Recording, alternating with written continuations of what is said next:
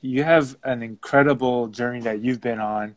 And so I want all the people out there to hear your testimony, hear the insights that you've learned along the way. You've just really mastered the world of Hollywood. And I think that I think your perspective is so valuable to a lot of people who are out there watching.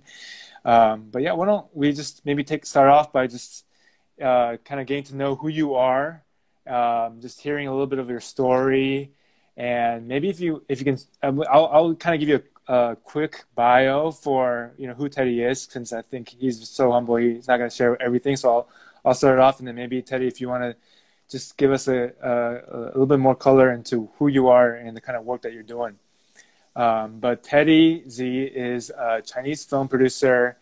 He's an executive whose films have amassed over $2.6 billion in revenue.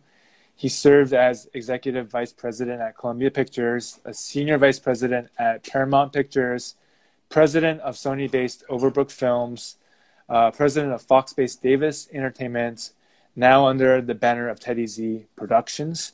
You're a member of the Oscars, the Emmys, the Producers Guild of America, and you've also built an active consulting and advisory practice that spans media, technology, commerce, while bridging Hollywood with Asia. And so there's no shortage of accomplishments and just amazing work that you've done. So I know you've been a part of a lot of different films, including Saving Face, which is a very important film for the Asian American community, as well as the LGBT community and many others. You've also been a part of producing movies like Hitch and The Pursuit of Happiness. I guess I'll start with, Teddy, if you want to maybe just jump in and fill any gaps in that bio, maybe talk a little bit about how you started in the film world, and then we could kind of go from there. Yeah, I think I started in the film world because I couldn't get a job in the TV world. Okay. I grew up as a TV addict, and I probably watched 70 to 80 hours a week. The television was always on, and of course, this was during a time when there was no internet. There were 3 players in the television business, and it really shaped who I was, helped me understand America and pop culture, what it was all about. And because we grew up pretty poor, television was my ticket to the world. Oh, wow. Yeah.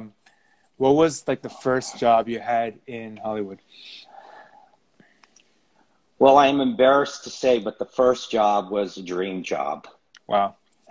My first job was as creative executive at Paramount Pictures. No kidding.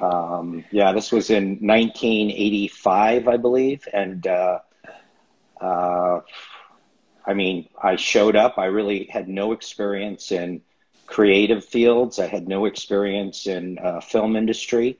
But that first job, I was given a secretary, an expense account, wow, and a parking space with my name on it. So that was something that was pretty mind-blowing in a world where you had to generally pay your dues by working in the mailroom or being an assistant or yep.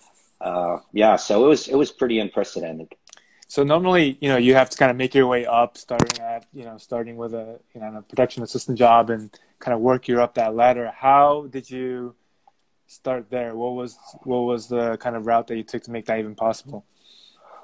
Well, it was sort of a long road.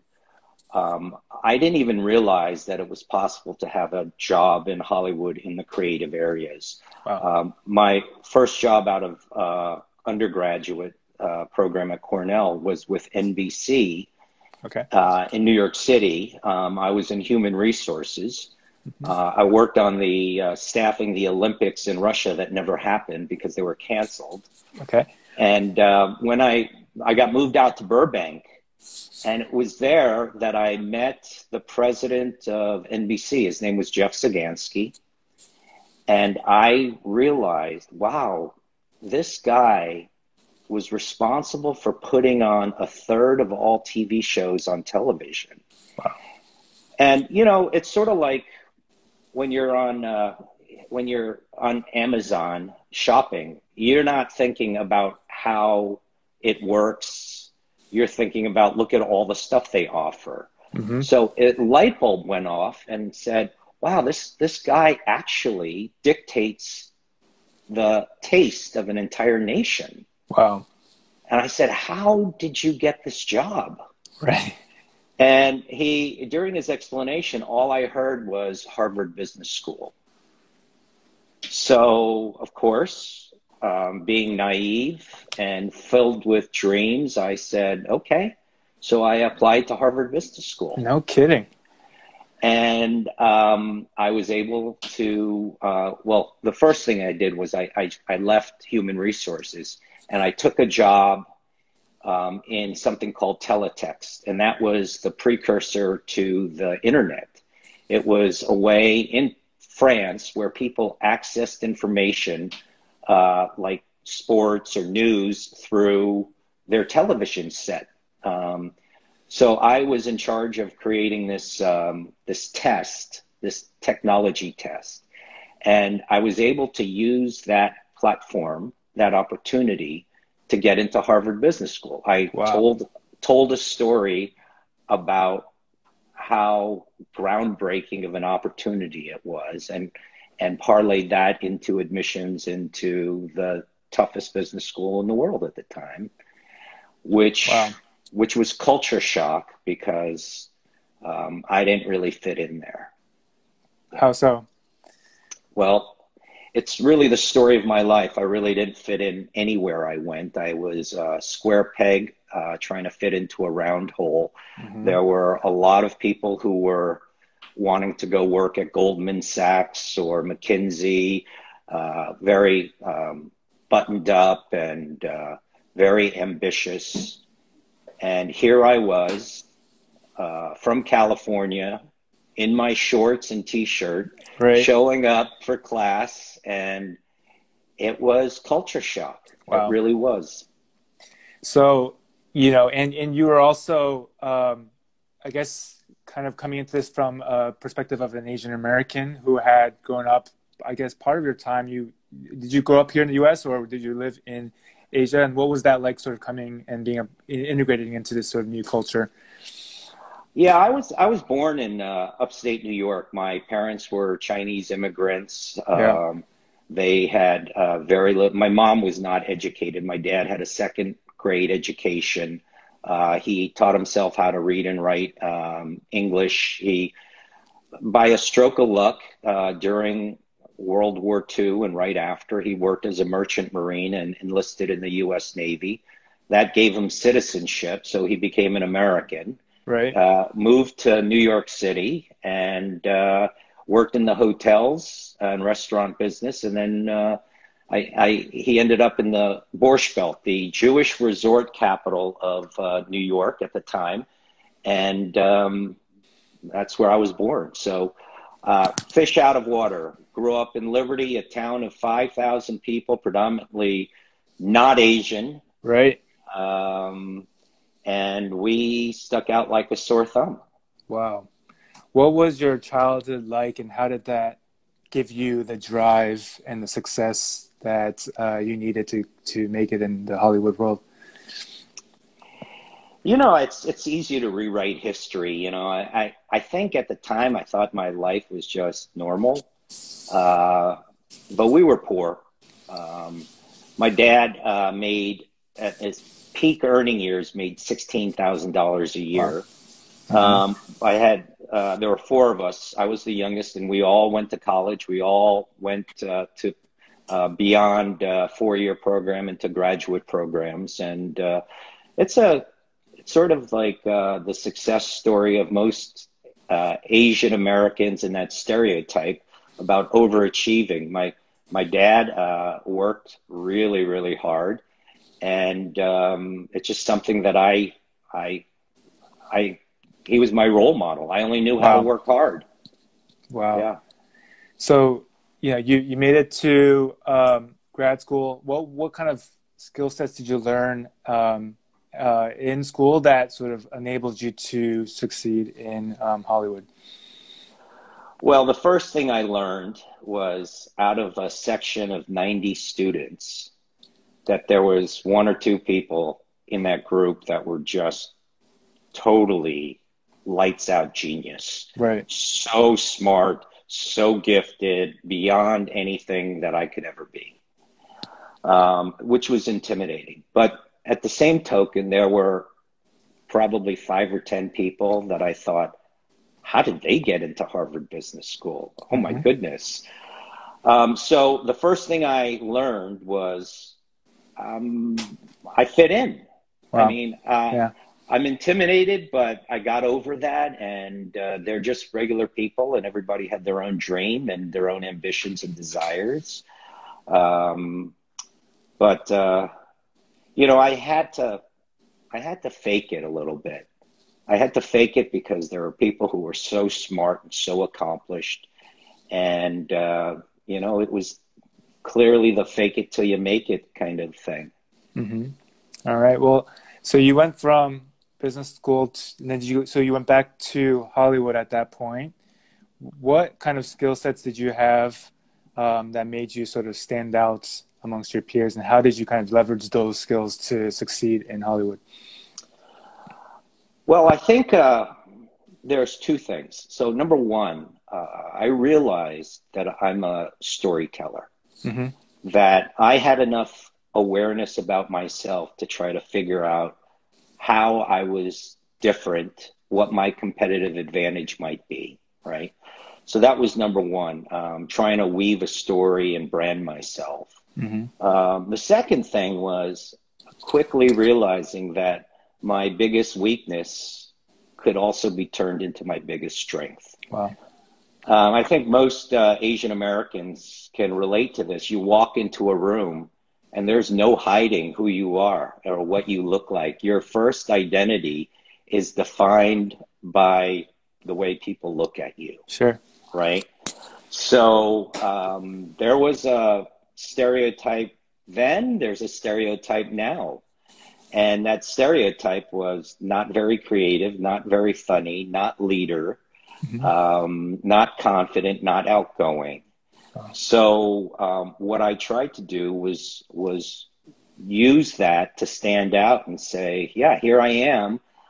Consider me an accessory. Consider Mm-hmm. me a luxury accessory, because the woman that ended up hiring me used to work at Armani, Mm. and she was a branding expert. She even made Armani toilet paper.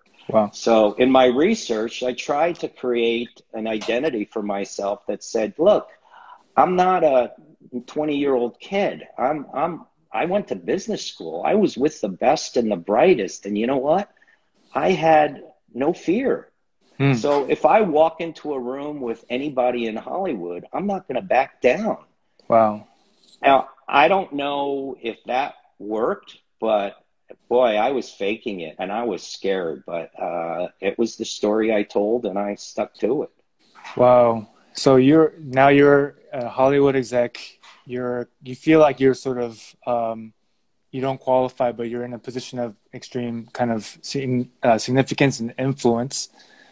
What was the process that you went through to make movies, make films, turn an idea into something that would hit the box office? Like, what was that whole sort of journey like? I think the most important thing was having a dream. Yeah. Okay, so many people told me, you can't do that. Yeah. All I heard was no for most of my life about the things I wanted to do. Wow. And I didn't believe the no's. I only believed the yeses. Mm-hmm. And when you come to Hollywood, that is the most popular word that you hear. Everybody has the power to say no. Mm-hmm. Right. Very few people have the power to say yes, Mm-hmm. right? And I think the idea is that, who do you believe? Are you going to believe the world around you, or is there something that's driving you far above and beyond what you can grasp immediately? Mm-hmm. And I was so naive. I didn't know anybody. I didn't have connections. I didn't have a network. But I thought that I had this dream and I thought it could come true. Now, Wow. when I look back on it, I don't know who planted that seed in me, Mm-hmm. but I realized even though my father had no education, Mm-hmm. here's a man who I had a tough relationship with. But how does a guy with a second grade education from outside of Shanghai end up in US Yeah. with 4 kids on $16,000 a year, Right. putting everybody through college? I mean, Right. I seriously still don't know how he did it. And obviously, he didn't take no for an answer either. Right. Right. What was his reaction when he heard that you were going into the film world? I think anything became possible when, first off, I went to Cornell, Right. Yeah, right? So that I got helps. into Ivy League school. There you go. Then I went to work at NBC. You know how proud my parents were when they said, you know, you turn on Channel 4 and our son works there. Mm-hmm. Now, nobody cared what job I had, Right. Right. right? But that's where I worked. Right. And then I got into Harvard Business School. Right. If I got into Harvard Business School, I could do anything I wanted and they would buy it. So I did not have any pressure from my parents because literally I outdid anything my parents could have dreamed of just by going to college. Wow. Yeah.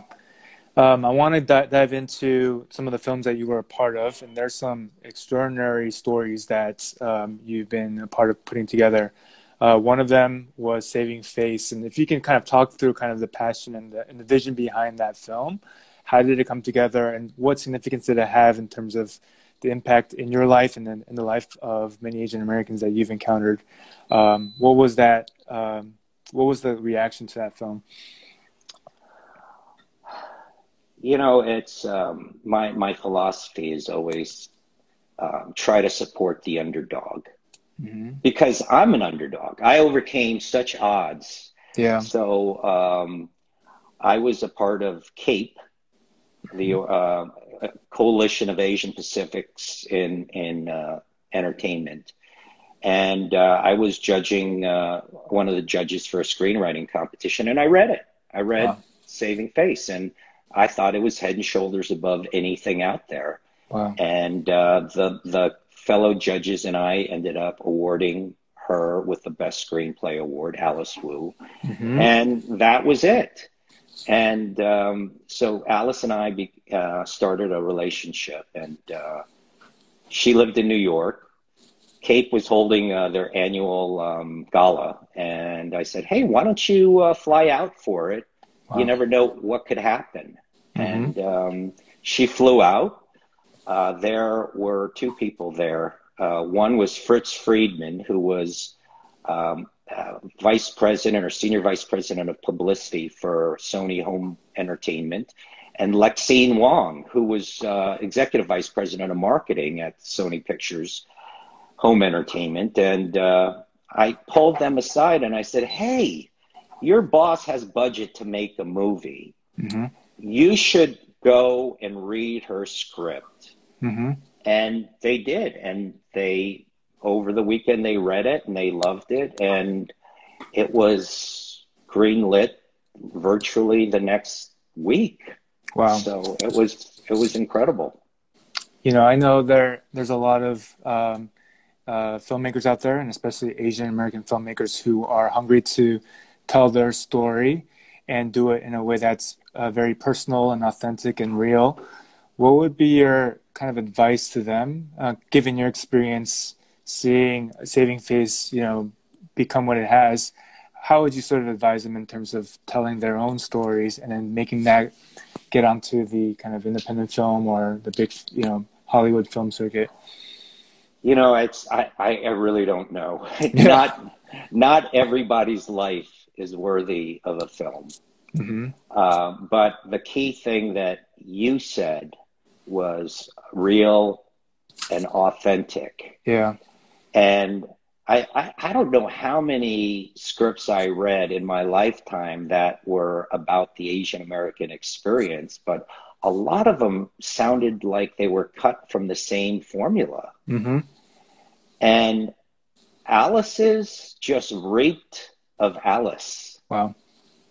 She, it's so funny because it's literally a genre film. It's a love story. It's around family. It's Yeah. as formula as you can get.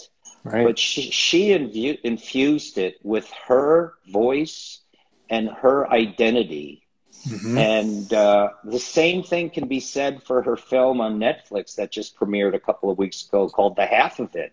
And Right. if you know Alice, there's nobody else who could have made that film. Mm-hmm.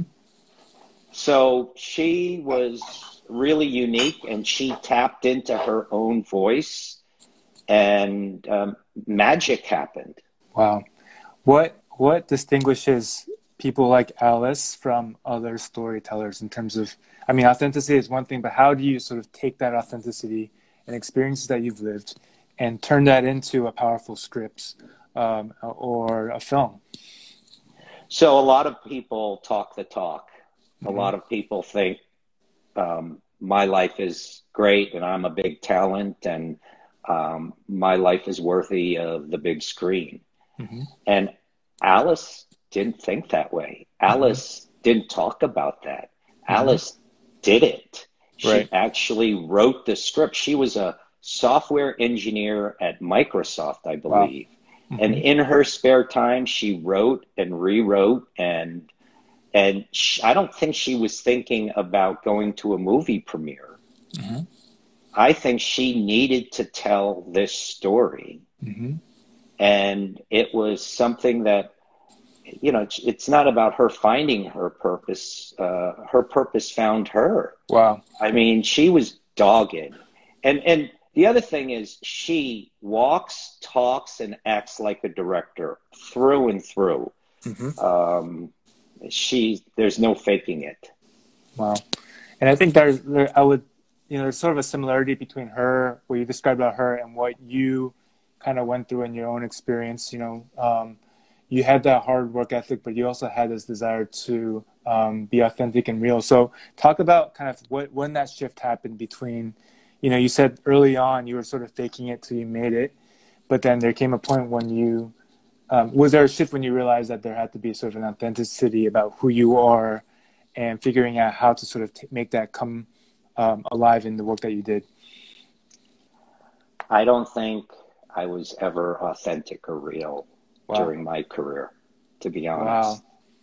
Wow. I think that's one of the things that I paid a big price for. I felt like I didn't have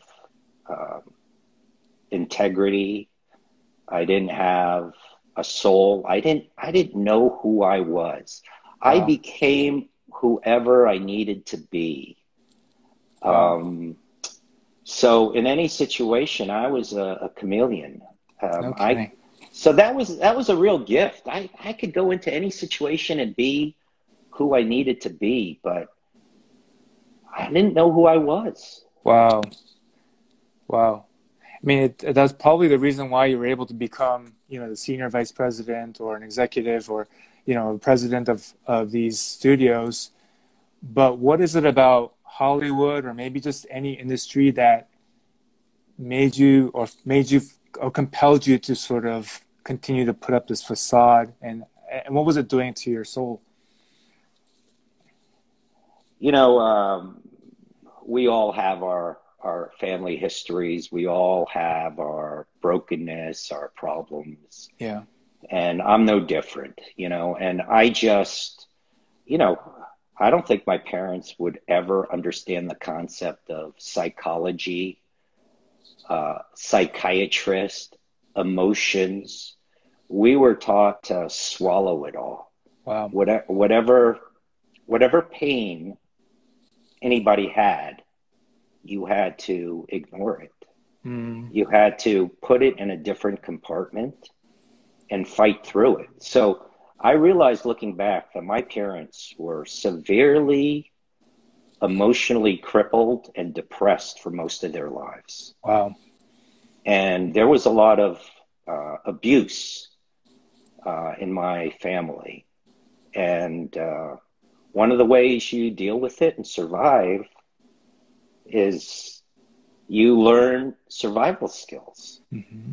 You don't learn emotion. You don't learn awareness or being healthy. You just learn to cope. And whatever coping mechanism that is, you find to survive. Mm. Yeah. I want to thank you for, I mean, just being so honest and vulnerable and real. And I know that there's probably people who are watching this who may feel the same level of feeling trapped or feeling like they have to put up a facade. I guess can you speak to kind of what were the symptoms of that you sort of noticed along the way in your time in Hollywood, where you realized that there's something wrong with just my mental state or my soul or my heart? Like what was going on in your life that made you realize that this was a problem?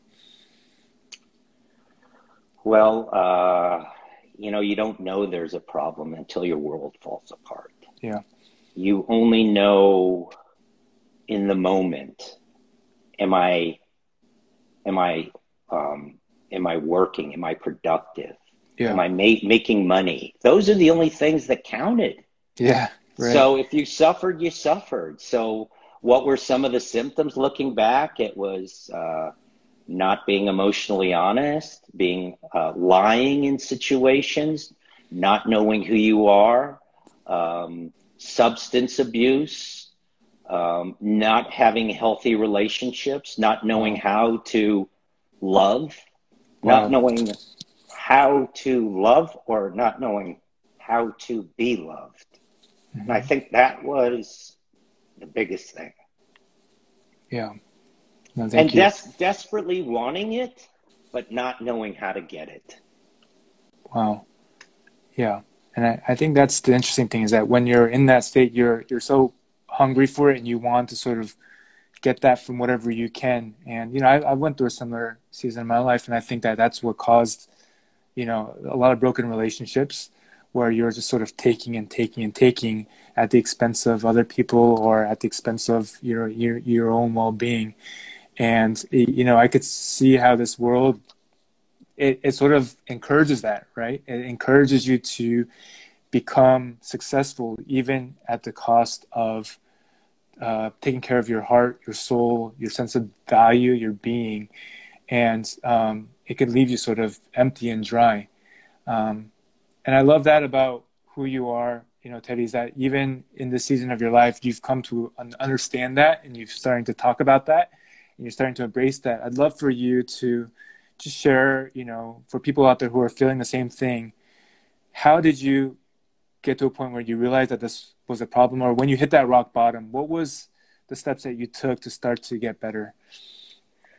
Um, People look at my life and they like to define it by my labels, by my successes, by my film credits, by the companies I work for and at, and the schools I attended. And I, I'm I'm guilty of that too, Right, right? That's how we brand ourselves. right.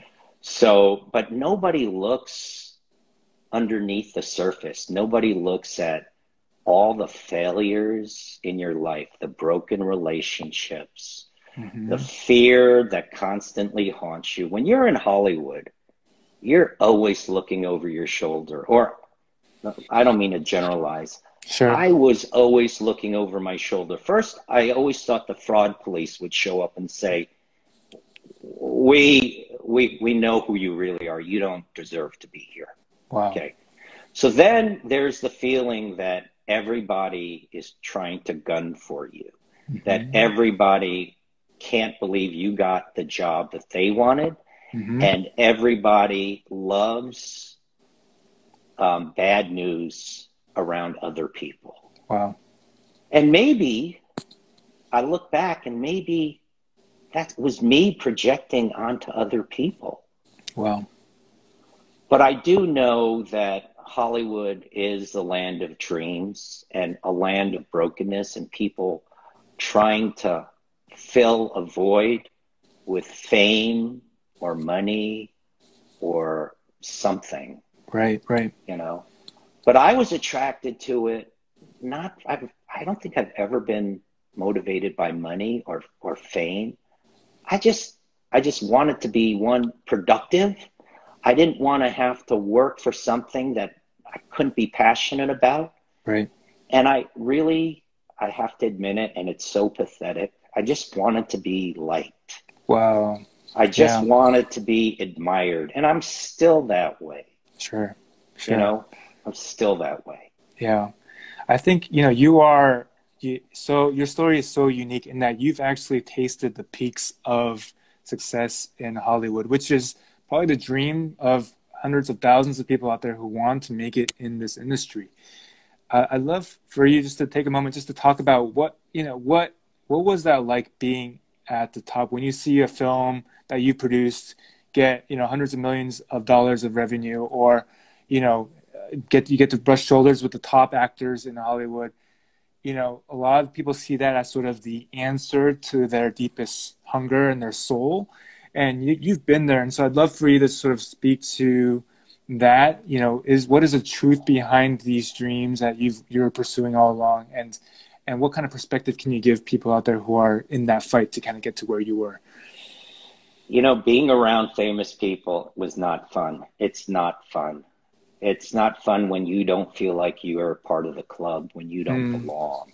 So you're always, there's stress involved. hmm.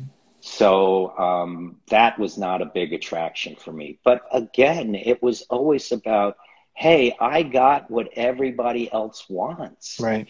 and that defines me. So I'm now deserving, or I'm worth it, or it's worthy. It makes me worthy of being loved Wow. or wanted. And that's the hunger that I had more than anything else. Just Wow. love, yeah. Yeah. I think that's, that's kind It's funny because I see some of my high school classmates of, who are watching, wow. and when I went back for high school reunion and I talked a little bit about my vulnerabilities, Yeah. n- nobody could see them. Right. I was so gifted at hiding it Yeah. that I think I hid it from myself. Wow. So I think the devil is so powerful that the biggest lies we tell are Hmm. the ones that we tell ourselves. Right. And the lie I told more than anything was, I'm just not worth it, you Wow. know? Wow. Yeah. And how crazy that, you were looking for that worth, and you were looking to be admired, and you were looking to be loved, and you were, you had so much Hollywood success, and even in that situation, in that season of your life, you weren't able to find it there. And I think you're right. That's such a big lie that we all have fallen into in this world, where we think that, okay, once I get to a certain level of achievements, I'm going to feel worthy. I'm going to feel loved. I'm going to have that sense of fulfillment in my life that I've always been looking for. And all along, you were looking for something deeper, some truth that was much more valuable. And I'd love to kind of turn to that part of your story, because I think that's so beautiful, and that chapter in your life is a source of encouragement for a lot of people who are watching. So, can you talk about what that kind of rock Yeah, bottom moment for you was? to really bottom line it is that you look at my accomplishments, and you get envious. And then you look that I was married and had two beautiful children, and you think, here's a guy who has it all. Right. And I just was not capable of having an emotionally mature relationship. I thought I was doing a great job, but obviously I wasn't. I was so unhappy. I was not faithful. I was not a good husband. and my world fell apart because of it. Wow. So look, it's easy. It's easy for me to tell people what they should do. I could never do that. Everybody deserves the right to go through and learn their own lessons. And my lesson involved me hitting rock bottom and crashing. Wow. And after the biggest success in my life of Hitch and Pursuit of Happiness, I had, and Saving Face right on top of each other. I mean, Hitch made $160 million, was the highest scoring film in that previewed in history at the time. And then Pursuit of Happiness. But that was also the time that my life fell apart. Wow. And crashed and burned. Wow. And, I don't want to talk too much about it out of respect for my family, my ex-wife, because this was entirely something of my doing. But I was not happy being married, and I was not happy at all. My professional life hit rock bottom because my personal life hit rock bottom, and I was close to suicidal. Wow. Yeah, that's I'm so inspired and amazed by your truth and your vulnerability, and I just want to thank you again for sharing all of that. Can you talk about finding God in this season? Like you know, this in this darkness, your faith is what turned things around, and I'd love to hear more about what that journey was like for you. I had a hunger my entire life. I just knew that I was empty, and I tried to fill it with whatever I could, whether it was just alcohol or sex or films. It was just escape. And nothing worked. It was like a bottomless well. I had a voracious appetite that nothing could satisfy it. And I remember as a kid, going to church with a friend, going to a Catholic service, to a mass, and having chills running up and down my spine, or going to a bar mitzvah and feeling like, I just want to be Jewish. I just want to be a part of this, or going to church and saying, I want that. I want God's love, but I didn't understand it. I just wanted to be a part of something. And I remember Christmas time with my family celebrating Christmas. And I don't remember how old I was, but I distinctly remember sitting around and saying to myself, we are celebrating the birth of somebody where we have a tree, we're exchanging presents, but I feel like we're all playing actors in a play, that we're just going through the motions. And I just felt like I was tired of going through the motions in my life, of playing the part. And I had, when I hit rock bottom, I remember just looking up at the ceiling, giving up and saying, God, if you're real, I just surrender it all to you. Wow. Yeah. When was this, and how has things been different since then? Well, I'll tell you, the thing that changed my life more than anything besides hitting rock bottom was meeting Julia Lee. Okay. I met her in Korea, in Seoul, on November 16th, 2007. Wow. And I just knew that she was the difference in my life. Wow. And that night, she wanted nothing to do with me. And I said to her, we're going to be married. Wow, no kidding. Our future is linked forever. You just knew. I just knew. And something about what I said rang true to her. And had went from wanting nothing to do with me Wow. to giving me a chance. And I called her. I left Seoul the next day, and I called her every day when I woke up and every night when I went to sleep. Wow. And I sent an email every day asking her to send me a picture. Mm. And she had a trip planned to LA January 9th, 2008. She came. And since then, my life has gone 180 degrees. Wow. Her entire family are devout Christians. Mm-hmm. Her sister and brother-in-law are pastors. Her parents didn't speak any English, and when I met them, their first question was, "Are you Christian?" And I said, "No, I'm not." Right. And it was Julia, who was a lapsed Christian, and her family prayed for us every Wow. day. And every day from 2008 until 2015, when we came to Christ.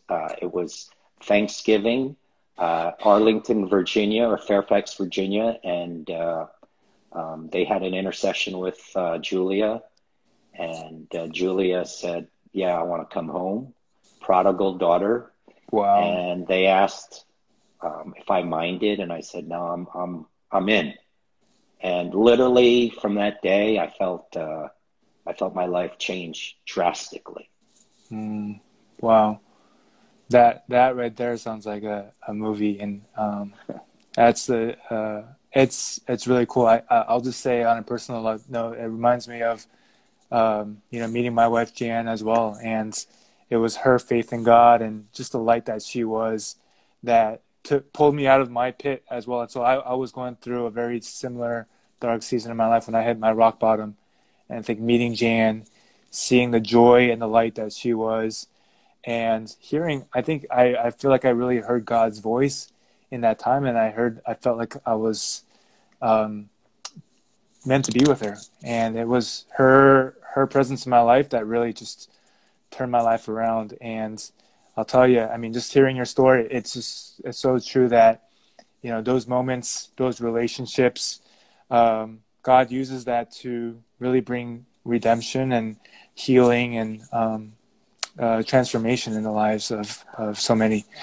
I'll tell you why she was so instrumental, because I understand that I was living my life very selfishly, and everything was about me and taking away the pain.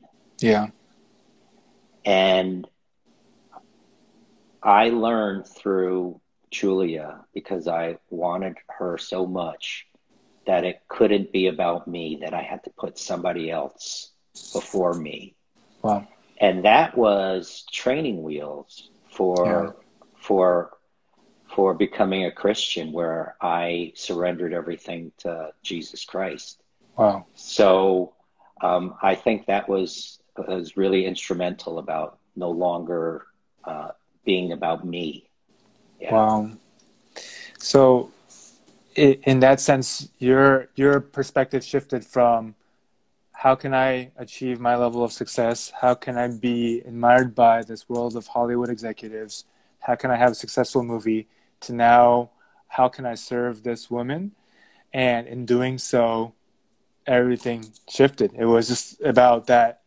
It was just about love. It was about that relationship, that genuine relationship of loving someone else that pulls you out of this spiritual, physical pit that you were in. Well, I want to back up a little bit, because when I was a studio executive, I did see a movie called what was the movie? It was Chow Yun-fat, The Killer. Okay. And I saw that guy, and it was like, wow, Right. that is the most charismatic, sexy man alive. And I set out to bring him to Hollywood and make a film for him. Wow. But up until that point, I was a banana. I was, Mm-hmm. I got through Hollywood being a Jewish guy, Mm-hmm. Yeah. And that was the beginning of me reclaiming my identity. Wow. And when I got separated and I was near bottom, Hmm. um, it was the Asian American community that welcomed me. No kidding. And I felt like the prodigal son. I came out, and it was people like Catherine Park, Hmm. Steve Liu, Emily Liu, people who were not afraid of being Asian American, not afraid of being Hmm. Chinese. Hmm. Ted Kim, Right. Kimber Lim, people who just looked at me and accepted me no matter what. And it was like, not only that, they treated me like a hero.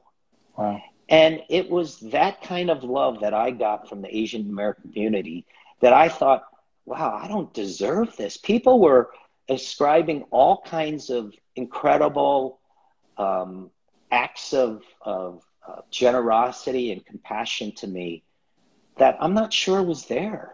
Hmm. And it was really out of a sense of gratitude that I realized, wow, I have to, my identity is in being Chinese American. My identity is to take care of those who are taking care of me. Wow. And so Wow. it started with the Asian American community being so non-judgmental about any of the wrongs that I have done Hmm. and desperately needing somebody to lead. And they forced me Mm. to step up to try to be a better person. It's so funny. I was awarded a local hero award by KCET. I didn't deserve that, Hmm. but it opened up a network. I met Welly Yang and Dina, who I now am the godfather of their children, and Wow. they're just they just loved me. Mm. And Welly was the producer of the Asian Excellence Awards. That was the celebration of Asian America. He dragged me along. Right. It's I just got lucky almost in every step of my life in having people help have me join them in their causes. Wow. And I think it also kind of shifted your focus to then give back to the Asian community. Because I know when we said that we were going to have you as our guest for this Soul Convo, there's so many people that reached out and said, "Hey, Teddy Z is incredible. He's a mentor. He's a leader. He's someone that served this community." And it seems like that shift kind of sparked something in you where you said, "Hey, I want to now use my talents, my experiences to now pour back into this next generation of creatives and storytellers and filmmakers." What was that? What has that been like for you? It's kept me young Yeah. for next generations of people that I can get excited about, that I can help usher into their dreams, into their purpose. If I could do that, Hmm. I feel like I'm fulfilling why I was placed on this earth. I've been given incredible riches of experiences, and I'll include all the horrible things that happened in my life as riches Wow. because until I got my ass kicked, I didn't wake up. Mm. And I feel like I'm 63 years old. Wow. I'm in the third act of my life. I Yeah. have a lot of work to do. I have so much more to accomplish. Big, huge things with a lot of incredible people. Mm. So I no longer want to be a person who talks the talk. I want to walk it each and every day. And it's Hmm. not just for Asian Americans, it's not just for Christians. I want to use the platforms and the riches that I've been given and the talents that I've been handed to me, Yeah. and I want to have them make sense. I Wow. want them to have impact for generations. Wow. You Yeah. That's beautiful. And I'm curious if there's creatives out there, or Asian Americans, or even Christians out there who are asking, how do I get to Hollywood, but also how do I, even in this time of preparation, prepare to go to a place like Hollywood or Los Angeles and make sure that I'm protected, or I'm ready, or I've got the character or the leadership or the skills that I need to go there and land on my 2 feet and make it there. What's your advice to them? Somebody messaged me on Instagram because I said I'd try to answer as many questions, and somebody asked me, they want to make it in Hollywood, what book should they read? Mm-hmm. And I really had no clue. So my knee-jerk reaction was, and it's true, read the Bible, right? Right. And I felt like that was it's a true answer, but it's not something that people really would gravitate to. And then I realized, okay, let me recommend a book called The Hollywood Commandments. Mm-hmm. It's by Devon Franklin, and it's largely about the book of Daniel. How this person, Daniel, who was taken into slavery, basically, Right. in the Babylonian Empire, and how he was able to thrive. And the way he was able to thrive was by trusting in his faith, Mm-hmm. by not selling out, but leaning on his faith and his beliefs. And Right. by doing so, he tapped into a power that was way beyond his own. Wow. And Devon, who I met when I was at Overbrook, I was the president of Overbrook, and he was an assistant.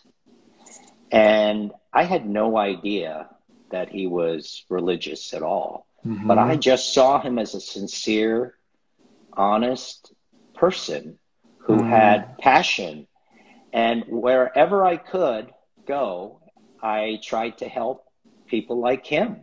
Mm-hmm. And I recommended him for a role as a creative executive at MGM when he wasn't getting the shots, and he got the job. And I recommended him for a VP role at Sony, which he ended up getting. And he wrote, he's a best-selling author, and he was kind enough to give me credit for it. But why I say this is because as a Seventh-day Adventist, he observed the Sabbath.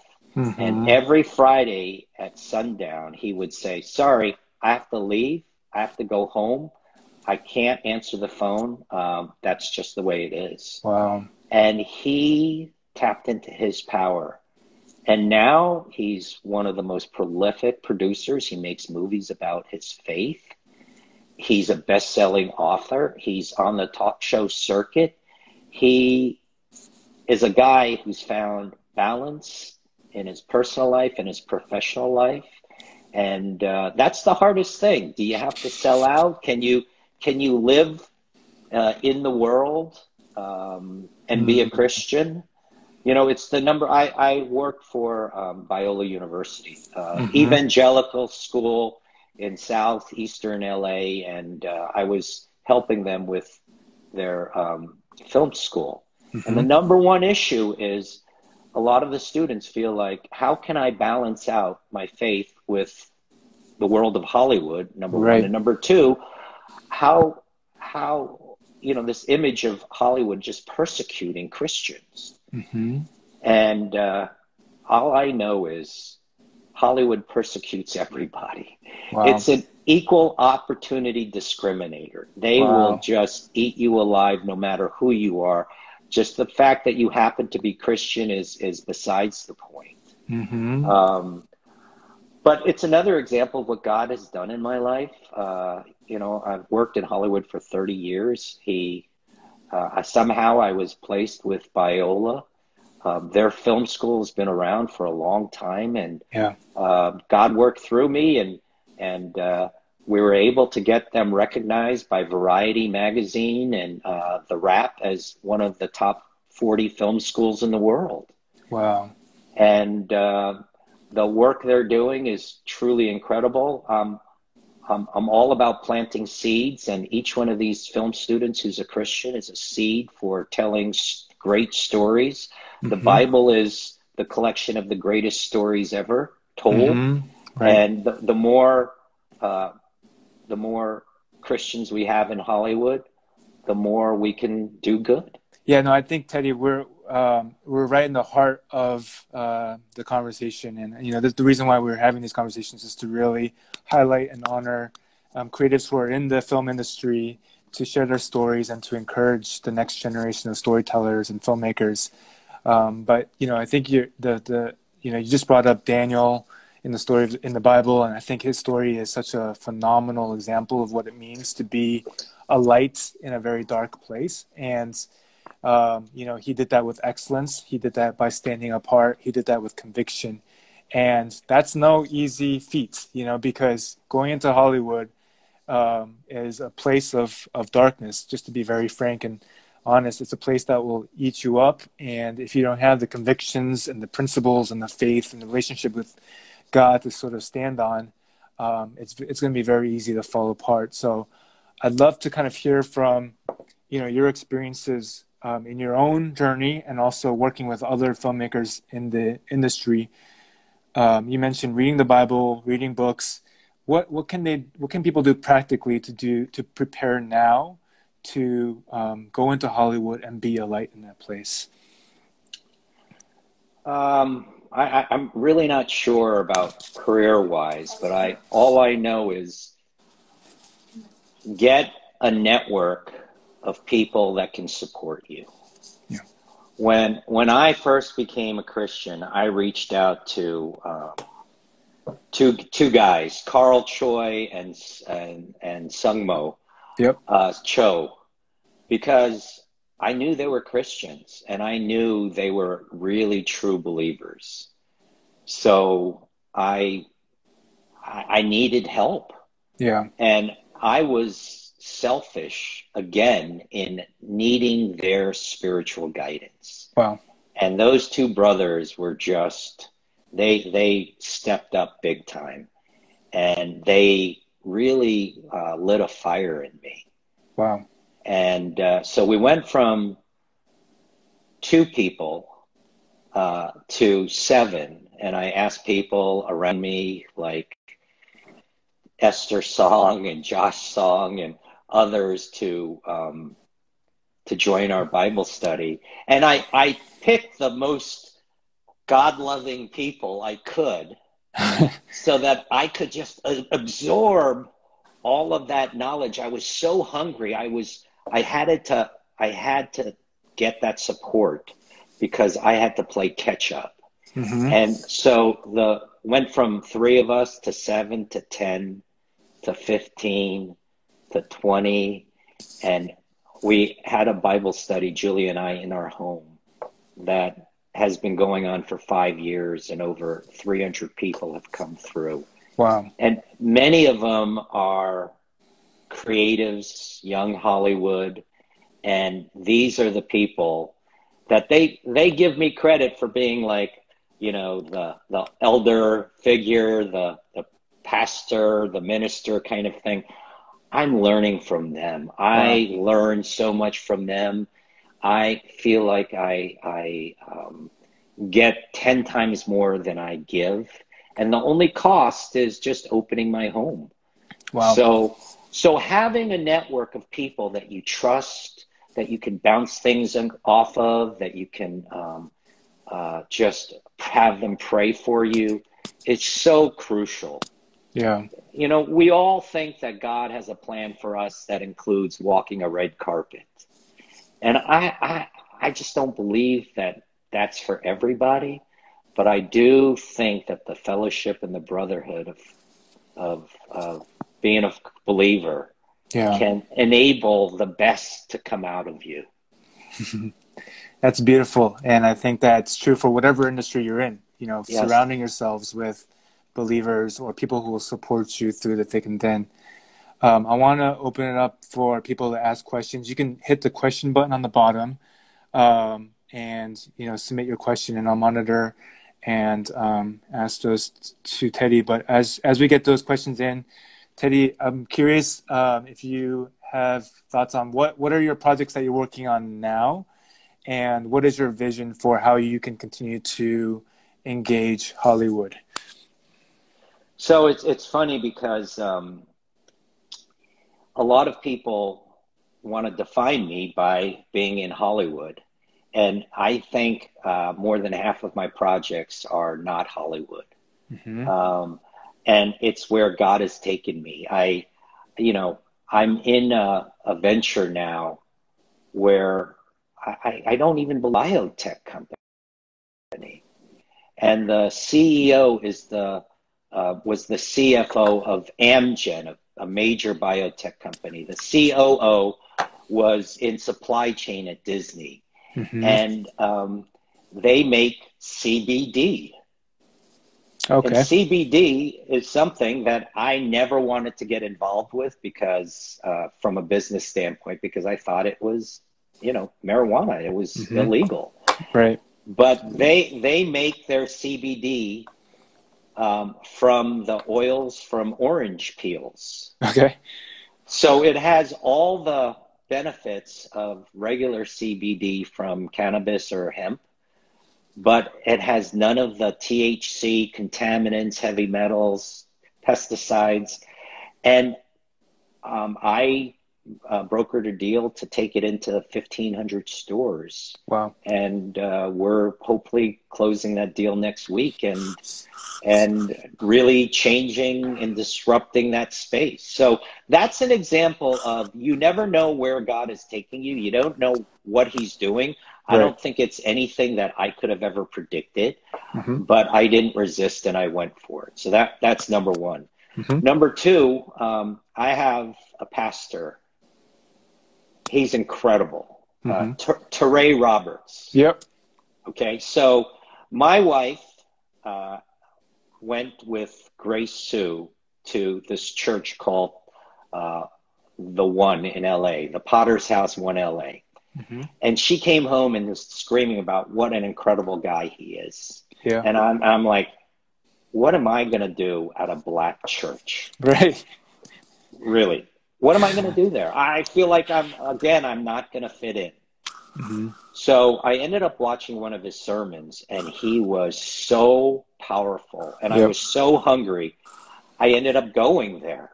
Right. And I never looked at anybody as black or white or yellow. I just was treated with so much love.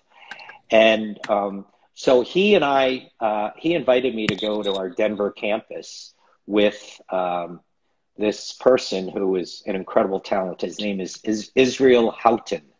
Okay. Houghton. Israel won 6 Grammys as a singer-songwriter in the gospel category. Wow. So here we are on a plane together, and I get moved by the Spirit, and I say, hey, guys, do you want to work on a project together? And they say, what? And I said, well, let's do a music show together. Wow. And what kind of music show? And I said, well, let's do a music competition show, and let's do it for Christians. Let's put together a worship group. Wow. And they were like, what? So we said, okay, let's do it. And we recruited the 2 executive producers from The Voice. Wow. Who are not believers, and we're working together and who knows where it's going to go, but I refuse to take no for an answer. Mm-hmm. And maybe something special can happen. Wow. Where Christians who have been given gifts of song and singing, maybe there's a place for them. Yeah. So that's a project that I'm working on. And then it's funny, I had a woman who prayed for my wife when she had a miscarriage. Mm-hmm. And a very wonderful Marilyn Long, just a beautiful woman, and her husband John, who connected me with Viola. And she asked me if I would read a script and help out a friend of hers, and I did. And the script was pretty good. It was written by a young man named Aaron Therrell. And I just began a relationship with him, and he's a believer. And small movies, but I thought they were great. But he ended up writing a TV script that it blew my mind. And it's an idea that I thought was incredible. So we're working on that project together. I have high hopes. So I have a handful of projects. Um, I have a young Vietnamese Americans, Don Lee and Danny Du, who they came to me and they said, we want to do a film in Vietnam. And I said, hey, don't reinvent the wheel. Tell me which TV show you'd like. I'll go get the rights and we'll remake it. So Mm. we did Bachelor Vietnam. No And kidding. and that was all because, again, it's what most of the things that I do are like trying to help somebody else achieve their dream. Right. And I think that's an important lesson that, we can learn from your story is that you didn't necessarily confine yourself just to be a film producer. You jumped out and got involved with, any opportunity that God has opened up in your life. And you did so in a way that, allowed you to be a light in multiple industries, right? Not just film, but in tech, in music, and in all sorts of different environments. So, um, I love that about your story is that you didn't let, your insecurities or your fears or whatever you felt like your skill sets was confining you to, and you let yourself sort of broaden your scope of who you are and how you can sort of use your gifts for the kingdom of God. And I think that's really powerful. I'm getting a few questions. One's from Grace, who is a film student in Massachusetts, and I'm trying to figure out how to read her full question because it's only showing up in part form. But maybe Grace, if you want to maybe ask your full question in the comment section. But she's saying, during your period of hardship, did you feel like all the secular wealth and glory / successes wasn't? I'm assuming it's wasn't worth all the pain and brokenness that you went through. I think that's the question. I never thought it was not worth it. It is what shaped me. It is all a part of me. I don't have wealth. I'm comfortable, but I don't have wealth. I don't regret any of it. It was all a part of making who I am. And I am so thick-headed and stubborn Right. that I needed to get the living crap kicked out of me to surrender. Right. So it takes losing to gain. It takes having one door closed to open up a much bigger, better opportunity. Um, so, we all want to avoid failure. And of course, I never look for it, but, you got to look at what failure brings. Yeah. Thank you for that question. And Grace is actually a scholar with the Eight Parables film retreat. We actually just had a film retreat where we brought together filmmakers, and we're working on a film now that will be coming out later this year. So be on the lookout for that. So shout out to our scholar. I want to ask Christian's question. Christian is actually the co-founder of a nonprofit in San Francisco called Mobilize Love, and they actually have launched this fleet of trucks that provide multiple services in the Bay Area, including free food and free meals all across the city, especially in this time of pandemic. And they're doing this on a daily basis, providing tens of thousands of meals to people who are in need of food. So a shout out to them, check them out, and they're doing amazing things for the kingdom of God. His question is, what was the most effective Bible study or curriculum you led in those 5 years? What were some of those Bible studies that you were a part of, and how did they kind of help you to be ready So, for so we yeah. didn't, I didn't lead Bible study. I would lead occasionally, but the format that we followed was we let the Spirit lead us. But each week, somebody would facilitate the conversation, somebody different. And that involved having each one of the members step up and take a leadership role. Mm-hmm. And so because of that, magic was able to happen. We did first jump around, and then we decided to do specific books, but there's no hard and fast rules at all. Mm-hmm. Yeah. That's great. Yeah. And how, if people want to join or learn more about that, is that something that's available to the public, or can they, do you have any best practices as to how they can start their own if not? I'm no expert at that, but we'd love to have new members come and join. There's always turnover. Each week it's been anywhere from 10 to 30 people. Lately, we've settled into the 12 area. It's a Yeah, good number. Yep. yes. Wonderful. So I want to talk about one person Sure. because, there are a lot of people that I ask for my mentorship and I spend time with informally. And one is Kenneth Chang. And Kenneth, really gifted. He's a rapper, he's a pastor, a youth pastor, he's a salesman, he's a writer, he was an actor, and he was a little bit and a waiter, and he was a little bit lost. Mm-hmm. But I just couldn't understand how somebody who loved God so much, who was so talented, could be struggling. And the miracle of miracles happened. He went on TikTok and he said, I'm going to start a ministry on TikTok. Okay. And just was authentic and reached out to a younger demo and talked about the creative process and took a stand and was very progressive while also preaching the word and loving. Mm-hmm.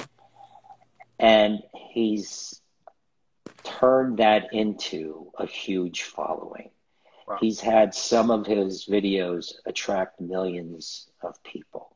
Wow. And I just commented the other day that, when he threw it all at the feet of Jesus and did it in service, Right. all of a sudden he's become so productive and relevant. Wow. So everybody's path is different. There's no linear ladder to achieve any kind of success. But, I've often thought about the pursuit of happiness, and it's such a misnomer. It's not about happiness. Mm-hmm. It's about purpose. It's about productiveness. Yeah. If you could be of service to someone or something, the chances are you're going to grow. Wow. Wow. That's the secret of it all right there. You're hearing it from the man who's lived the height of heights in terms of successes, and he's telling, just the fact that you're saying that your secret is to serve others and to love others and make that the sort of mission of your life. That is what's giving you more fulfillment than putting out $100 million film.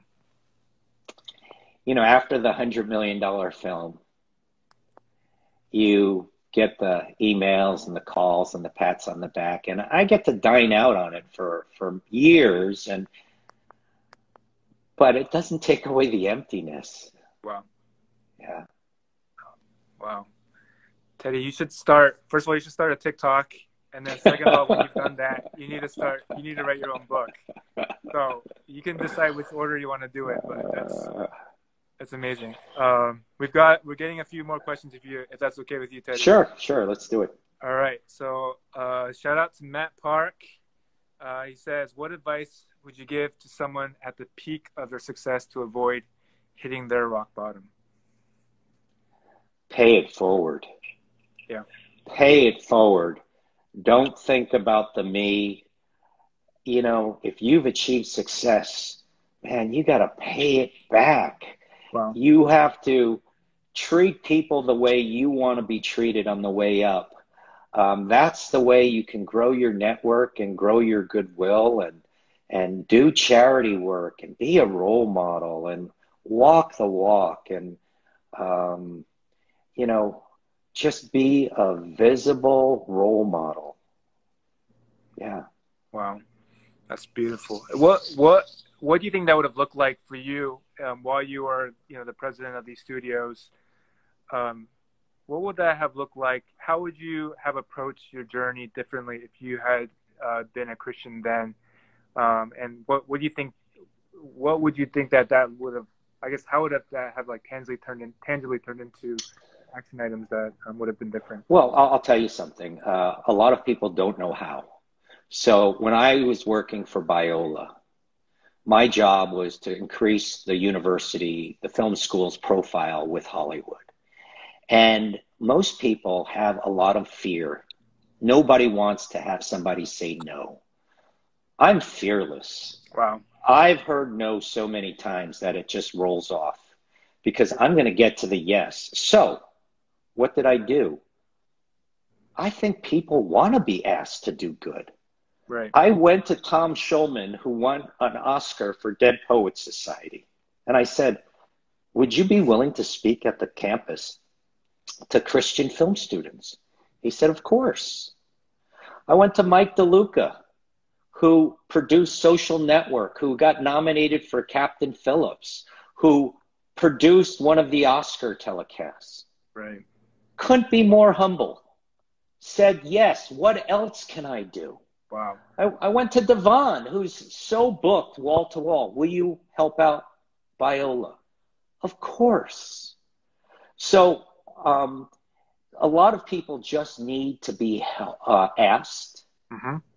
and they need to feel like they can really make a difference. And that, I think that desire is in everybody. Yeah, that's beautiful. I want to ask this question from Esther, who is asking, how do you best balance being right while staying empathetic? I think Esther is somebody who I have leaned on for spiritual growth. And I think I could be a lot more humble about not always knowing the answer. Yeah. And I don't know. I don't know how to balance that. That's something I have to work all the time. I can still be an arrogant butthead. I still think I can think my way is the right way, but it's not. And obviously, everybody has their own style and their own maturation process and their own time and season. So I have, more than anything now, I realize that I have to give people that room to make all the mistakes that they would like to make until they can reach their point, their turning point. Wow. Yeah. Yeah. I want to ask a question from Aaron.